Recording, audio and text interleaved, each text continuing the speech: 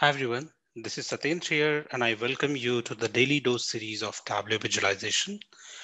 In today's video, I'm going to cover a very common topic which is generally faced by each Tableau developer, right?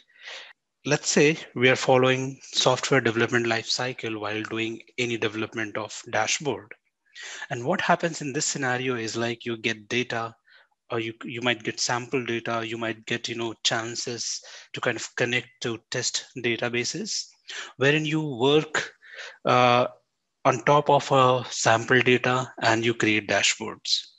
Now what happens, the dashboarding activity is kind of an iteration or iterative process. You get new data, you create on top of that, and this is how you leverage the sample data sets, and then you keep on updating your dashboard. Now over here I want to talk about a scenario. Let's say you received some sample data, you created the dashboard, several reports on top of your sample data, and you are done. Now, all of a sudden, maybe the next day or maybe in few days, you received another set of data and you are supposed to use that on top of the same dashboard what you used, right? Now, there could be some differences in the data, generally what we see, right? The differences could be that the new data which you have received has got different headers, right? Maybe the data type is different. So these type of differences you can find in typical scenario. Let's say you are connected to test environment or you are connected to development environment. These scenarios can happen there also, right? It could happen like in one database we are calling as employee underscore ID, and in other database we call it just employee ID or maybe just ID. So these differences you can find in different databases. Now the challenge, what happens, like once your dashboard is ready, your reports are ready, you are like almost done. And then if there is all of a sudden change in the headers, your visualization break, right? For this demo purpose, what I have done, I have, I'm just showing this dashboard, which is being created out of our demo data. That's I'm trying to open here. I'm using 3 sheets as a part of this data, which is like students, term enroll, term, and then we have a fourth sheet as definitions related to this, right? I connected to this sheet, created this dashboard with multiple worksheets you can see here, and then this is the final dashboard that is what being created. Now, as a kind of an iterative process, whether it is agile, waterfall, whatever it is, but I received another data set as demo data. And let's assume like it also has a similar number of sheets and it has got the data headers similar to what I had previously in this demo data, right? But I noticed some changes. For example, over here, you can see it's student underscore level, then academic underscore load, credits underscore attempted. Similarly, in other sheets also, we got like term underscore description. But the new data, what I have received has got little different headers. For example, student level, it's a space, not an underscore, right? Credits attempted. So over here again, it's not an underscore, it's a space here, right? I've just taken some example here that headers might change. Similarly, your data type might also change, right?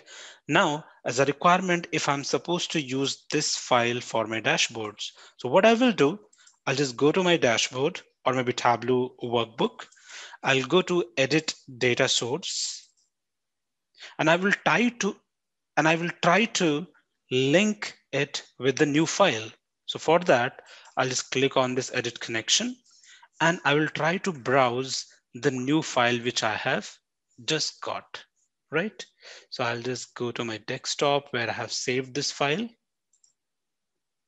It's a folder called demo here.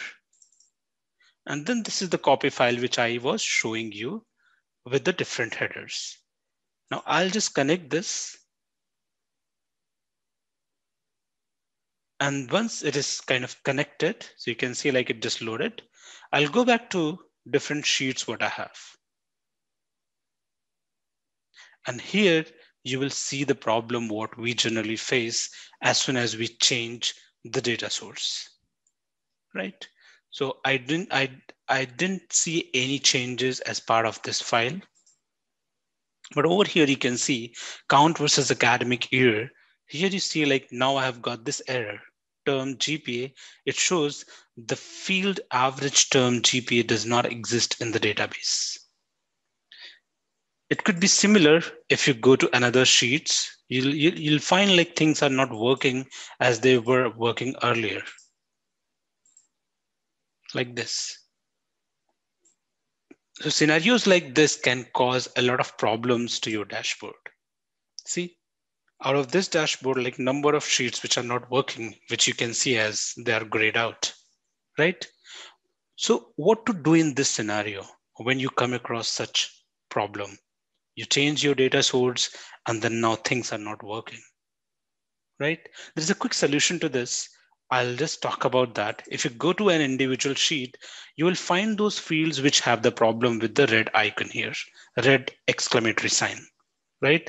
And on the sheet also, you can see those things which are red will be showing some kind of error message here, right? I would not recommend to go to each sheet and then try to correct it. The best and easiest way to correct such problem is just look into the field that is what you were using earlier, and what is a new field what you have got as part of new data source, right? So over here, what I'll do, this is my original field which was being used all across. I'll just right click on it, go to replace references, right? What happened? Earlier, my field was named like this, and now the new field is named like this, right?